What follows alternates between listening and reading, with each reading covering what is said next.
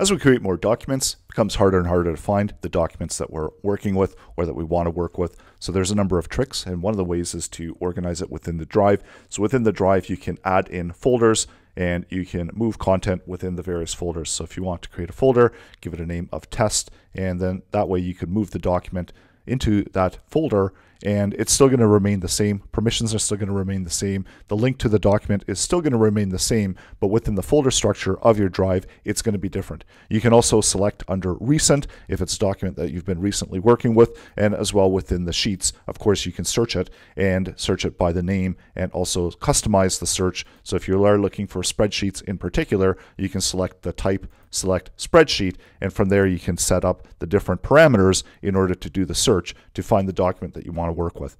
And this is where naming the document is really important so that you can easily find and identify the document that you want to work with.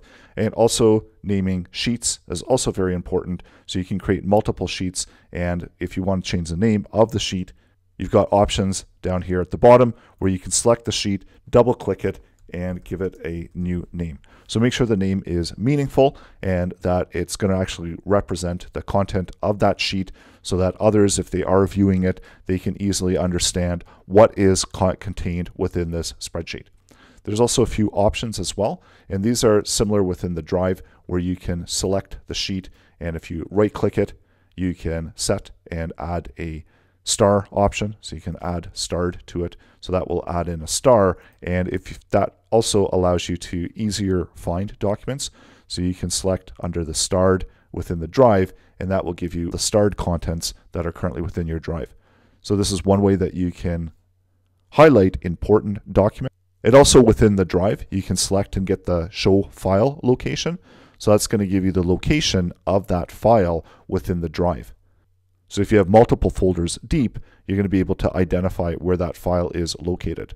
So within the I for information, in the top right-hand side within the drive, this will give you more information about the file. It'll give you a brief icon there for the details of the file. It's also got the activity of the file, so what has happened, who's interacted with it, different edits that have happened on the file itself. And there's also a brief on who has access to it, the file type, so this is a Google Sheets, size, location, who the owner is, and all the details that you need in a quick glance. You can also get this information directly from the Sheets itself. Under the File tab at the top, you can go down to the bottom where it says Details.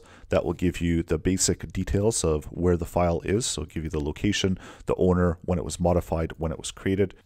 In addition, you can do the quick menu icons here at the top. So if you want to add a star to the file, you can select the star, or you could unselect the star.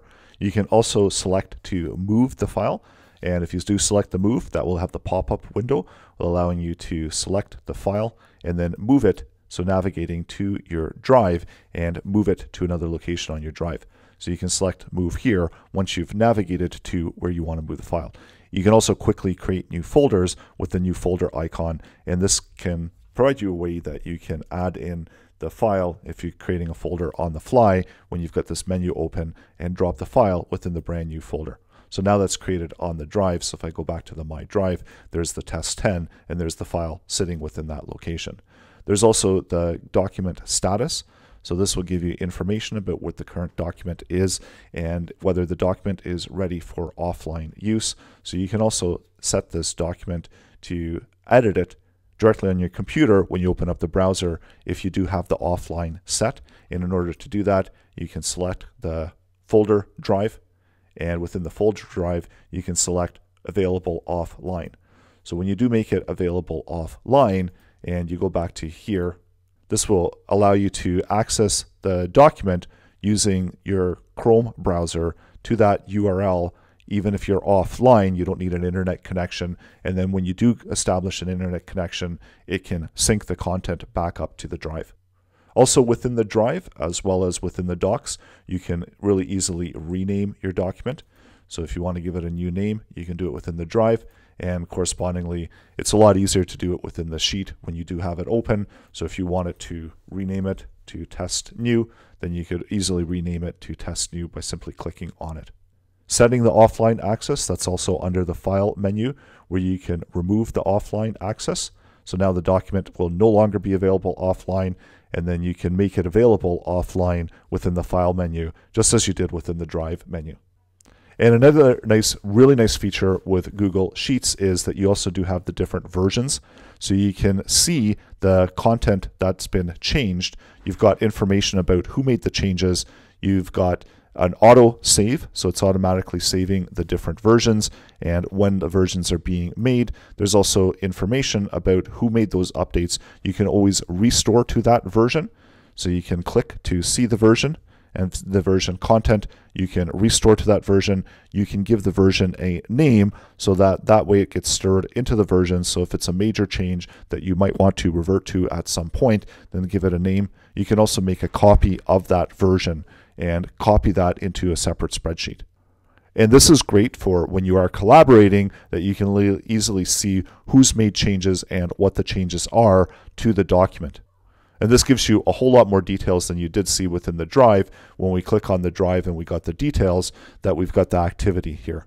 So this is a more detailed view within the versions to be able to see the detailed activity that's happened of the changes that have been made to your spreadsheet. In order to access your documents offline, you do need to have the extension within Chrome, and that's available under the Chrome extensions. You can also search for the Google Docs Offline extension. You're going to see that this one has a lot of users and use it and add it into Chrome. So that will give you the opportunity to set your documents to be shared offline and make them available offline.